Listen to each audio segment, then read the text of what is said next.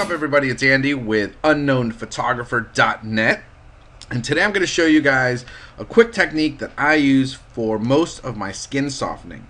This technique is really good because it saves as much pixel information as possible.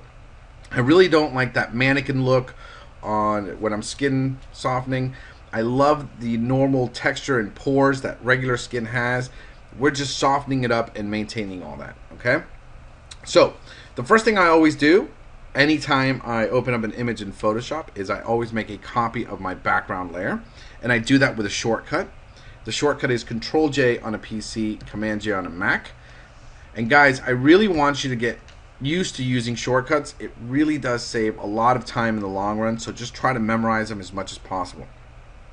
Alright, now that that layer is done, I'm going to first zoom in, because the first technique when it comes to skin retouching is to actually clean the skin and get rid of all these little blemishes and everything, and make sure the skin is as clean as you could possibly make it.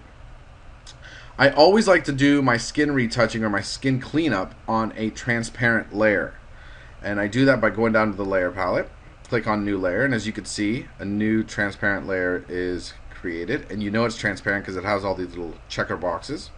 And I'm going to label this cleanup. Oops. Okay. And then after that, I'm going to go over to my healing brush. And once I click on my healing brush, the menu up here changes to my healing brush menu. You always want to make sure you're on content aware if you are on Photoshop CS5 and above. This is a phenomenal way to use the healing brush. If you are on Photoshop CS4 and below, proximity match is going to be your best bet. And the secret is in this box, guys. If you want to edit on a transparent layer, you must make sure that sample all layers is checked. By default, it's not checked, so make sure that's checked. If you don't have it checked, since we're editing on a transparent layer, there's no pixels, so there's no information that it can edit with. When you have sample all layers checked, it'll actually take information from the layers below as well. Okay? So with our cleanup layer selected, I'm just going to tap around. And the secret to using the healing brush, guys, is to actually tap. You don't want to do gigantic brush strokes like this, even though in Photoshop CS5 it works phenomenal because of the content aware. You still don't want to do that. So I'm just going to tap, tap, tap, tap. And just for sake of demonstrations, I'm going a little bit faster than I should be.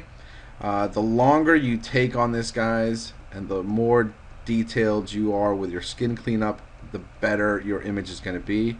This is one of the longest processes of all, and I apologize, but there's nothing faster than to do this. So once that's all cleaned up, and just for sake of demonstration, I'm going really fast. You notice that Jordan has a little bit of powder on here. I'm just going to try to clean up a little bit of it. Most of the skin softening should take care of that, but if not, we can always just come back and clean it up a little bit later. So I'm just cleaning up these little tiny little blemishes that I just see that are a little bit too much. And then I'm going to go down here and just clean it up. She's got beautiful skin anyway, and blah blah blah. I'm just cleaning up. Just take your time, guys, and do a good job, and this is actually going to help you out. Okay. Once that's done, I'm going to zoom out, and what I want to do next is I want to merge all these layers onto a new layer, okay, and I do that with a shortcut. Control Shift Alt E on a PC or Command Shift Option E on a Mac is going to take all these layers and merge them onto a new layer. Just make sure your top layer is selected because it'll actually merge from whichever layer is selected and below. So if I was to do the shortcut from here, it'll actually just take this layer and merge it into a layer in between these, and that's not what I want. So just make sure the top layer is always selected when you are using that shortcut. Once that's done, I'm going to label this softening, okay? And make sure you label your layers, guys, because once you get into 20, 30, 40 layers, it gets a little bit confusing, and especially like, for example, this transparent layer, if it didn't have a label, I really can't tell what's on it from just looking at the thumbnail, so that labeling really does help. Okay, once that's selected, The next thing I'm going to do is I'm going to go to my blend mode and choose vivid light. And I know it's going to look freaky, it's going to look weird, but that's okay. That's exactly what I want it to look like. Once it's in the vivid light and you have this super high contrast image, what I want to do is I want to inverse the image. And I do that with another shortcut. It's Control I on a PC or Command I on a Mac. So I'm just going to hit Control I since I am on a PC. And it's going to look all gray, all weird, all everything. Okay? The next step that I'm going to do is crucial. And I'm going to convert this to a smart object. And a smart object in Photoshop basically means that you are telling Photoshop to maintain all that pixel information because I might come back and edit it later. It's really important to do this because in this process, you can't really tell 100% if everything that you're adjusting is going to be perfect. So you always want to have that opportunity to come back and edit it later. And the only way we'd be able to do that is using it as a smart object. And you convert this as a smart object by right clicking and going down to convert to smart object. And that will come up with this little tiny icon here, and that just means that it's a smart object. Once it's in a smart object, I'm going to come up to my filter and I'm going to go down to blur and I'm going to go down to Gaussian blur. Okay, but before I click this, I want to tell you guys, remember, this layer has been inversed. Since it's inversed, everything that I do in my filters is going to be completely opposite because the program right now is working opposite because it's inversed. So when I click on Gaussian blur, it's actually going to sharpen my image. As you can see here, it brought out all that detail. And that's what I want. I want to see the detail that I'm going to de-sharpen later. I know it's a little bit weird and confusing, just trust me guys, this is how it works. Once my Gaussian blur window opens, I'm not going to be able to use my zoom by clicking on the zoom tool here to zoom in, and I really need to zoom in. So the way to do that is to use Control plus on a PC or Command plus on a Mac. I then hold my space bar and it converts it to the hand tool, and I can just drag around and move my image around. And I want to focus in on this forehead because it's got a lot of the detail here that I want to get rid of. And what I want to do is I want to increase my pixel radius. You see, if I lower it way too much, there's no detail there.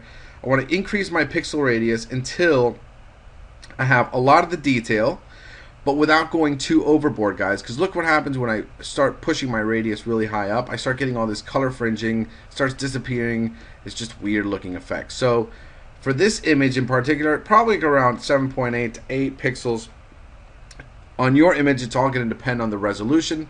Obviously, the higher the resolution your image is, the higher your pixel radius has to be. So 8 pixels is good enough for me. As soon as I click OK, it's actually going to create the effect below it because this is a smart object, and I'm going to have an entire tutorial on smart objects and how they work, but just know that this effect down here is actually affecting this image right here. I'm going to zoom out again.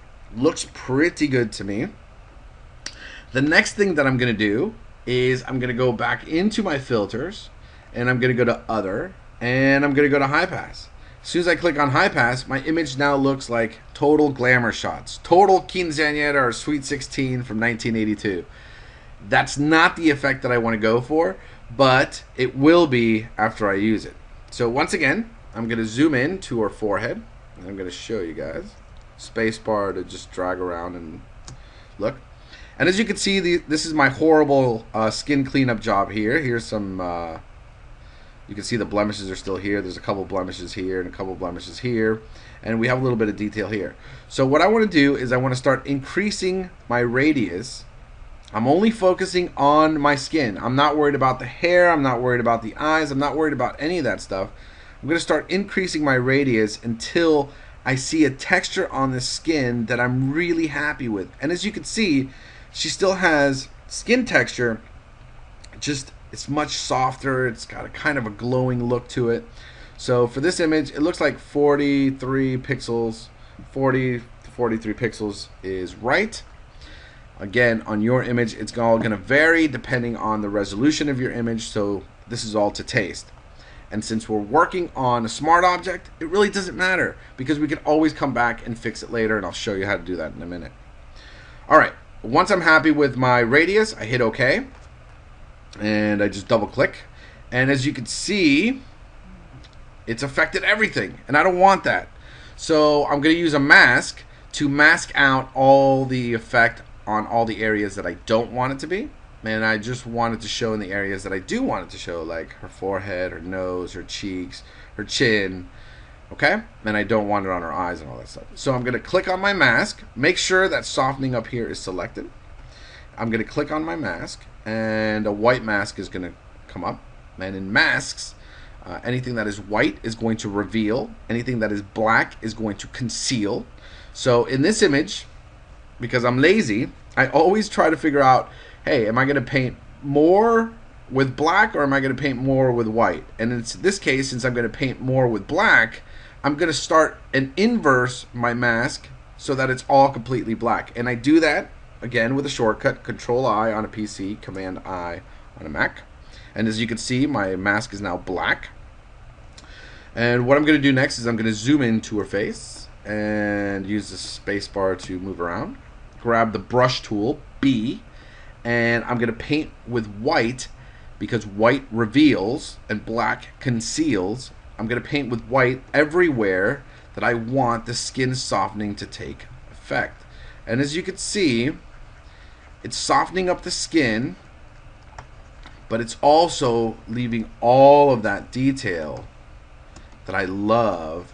Makes it look a little bit more real. And guys, and since I'm using a mask, if I do happen to mess up, like go over her eye or whatever reason, all I have to do is paint with black, and it'll actually just bring that detail right back because it's hiding the effect.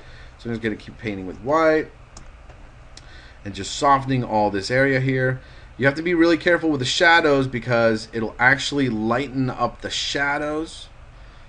And for example, see on her lips here how it's got a whole bunch of extra bleed and stuff. So all I do is just go back and paint with black and just get rid of the effect right there. Make sure her lips are really sharp. She's got beautiful lips. We want them in total detail. I always like to sharpen a little bit under her nose too, just to maintain. Make sure her eyes are really in focus. Her eyebrows are in focus. And you could always change the size of your brush and come in and just add the effect a little bit lower under her eyelids. You know, guys, just take your time. Make sure it's detailed. And if for whatever reason, let's say, like, see under our eyelids right here, this effect is just too much, all I have to do is lower the opacity on my brush and paint, and it'll actually do transparency. So it'll be like half and half of the effect. Okay, now that's done. It's looking pretty good to me. I zoom out to always check. It looks pretty soft. Let's see the before and after. This is the before and the after. Before and after. Looks pretty good. Another benefit to using the smart objects, and the reason I want you guys to use the smart objects, is if for whatever reason the skin softening is too much or it's too soft, I could always go back to my Gaussian blur, just double click on the Gaussian blur, and it'll you'll be able to see the effect. Oops. Or you could click on your high pass again, and it'll actually, you can raise it or lower it, do whatever you need to do. You could always just readjust it because it's a smart object. Isn't that really cool? Alright. Any case, once all that's done, if it's still too much, you could always just lower the entire opacity of the layer. I mean, this just gives you a lot of control, a lot of flexibility, and I think that looks pretty good, guys. So this is Andy with unknownphotographer.net. Quick and easy skin retouching. Before and after. Ciao!